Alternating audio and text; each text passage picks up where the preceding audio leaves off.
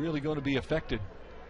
The ball that Yordan hit his last time up stayed in the air for it felt like forever. 2-1 pitch. Fly ball, right field. Going back is Marinkov. Does he have room? He's going to look up. That ball's out of here.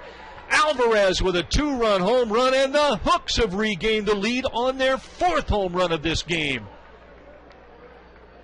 And that, I think, went out really through the wind, really through a cross breeze to right field. And Alvarez, in his return, has hit 2 home runs. This one brings home Rojas. It is the second 2-run home run of the inning, and it is Corpus Christi 8 and the RockHounds 7. And man, feels like Christensen